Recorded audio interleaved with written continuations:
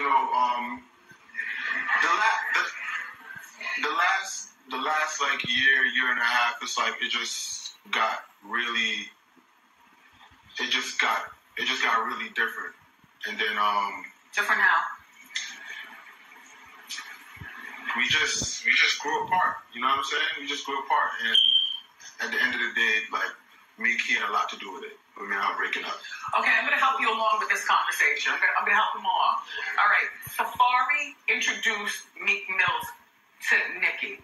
Safaree was always the middle person, you know, to bring Nicki stuff to the table, so to speak, right? Mm-hmm. And then you felt comfortable enough with Meek that you actually said to him, look, well, you know, here's Nicki's number. Just go on. You all work in this. I hear she's in Europe, but we're over there as well. Is there anything that you would like to say to her? Do you think she's watching right now? Is she paranoid? How do you think she feels about this interview?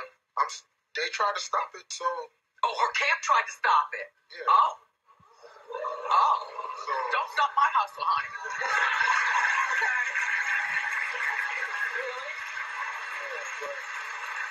Really?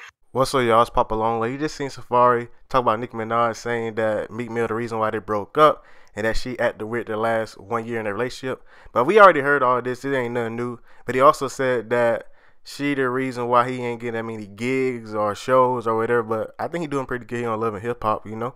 But I want to know how you guys feel about what Safaree said. They said that Nicki Minaj leaked the hairline photo that came out a couple days ago. But let me know how you guys feel about Safaree. Do you think that he ever would get a chance with Nicki Minaj again? But let me know how you guys feel about it. Comment below, man.